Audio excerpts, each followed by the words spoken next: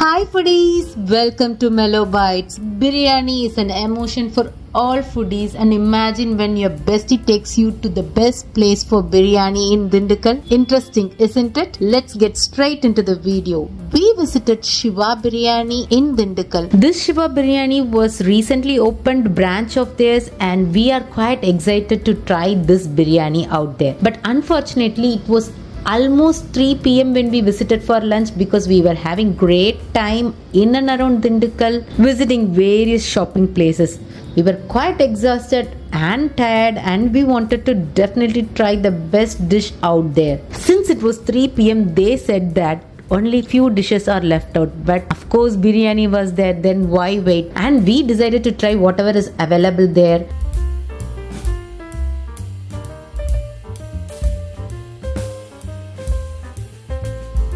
So the server said that the biryani is available whether empty or mutton. Mutton biryani was available for half plate, quarter plate or full plate also. They also had mutton chukka and chuvaroti, and we definitely wanted to try whatever is available there because we were left with only few options. Mutton chukka and the spleen, the chuvaroti, came very fast before the biryani was served. We thought we would wait until the mutton biryani arrived, but the drooling and the appetizing color look of the mutton chukka denied to be resisted. Bhargav just pulled a chunk of meat and put it in his mouth. He loved it. Purna loved the spongy texture and the spiciness of the mutton. Rohit felt that it was finger-licking good.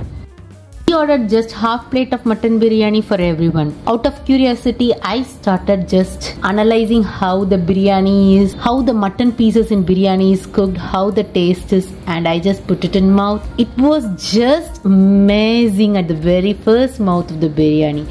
The server then bought raita and started serving raita all around. And also he served some dalcha for the mutton biryani.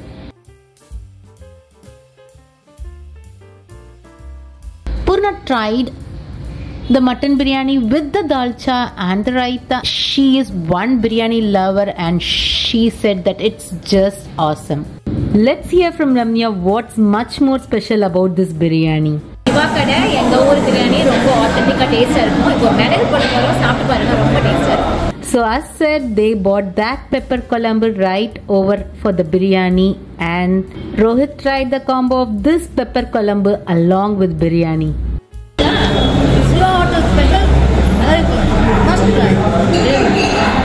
Then we tried out the spleen.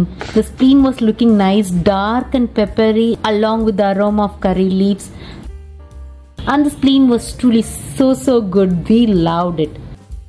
I also ordered white rice and rasam for the side, and they bought some white rice and they topped it over with rasam. I felt that having white rice and rasam would make a complete meal, but no one else wanted it. So I had this white rice and rasam with leftover mutton chukka, and I enjoyed that very much too. Overall, though we were very late, we missed lot of dishes. We had a very yummy drooling food at Siva Biriyani. Filling our tummy with these yummy food, I tried to pay with the card. They didn't have any card facility available over there, and they said GPay was available, but unfortunately I didn't have GPay too. So finally we ended up paying with the cash, and we didn't forget to get a parcel of this Siva Biriyani for our dinner because it was such an amazing biryani.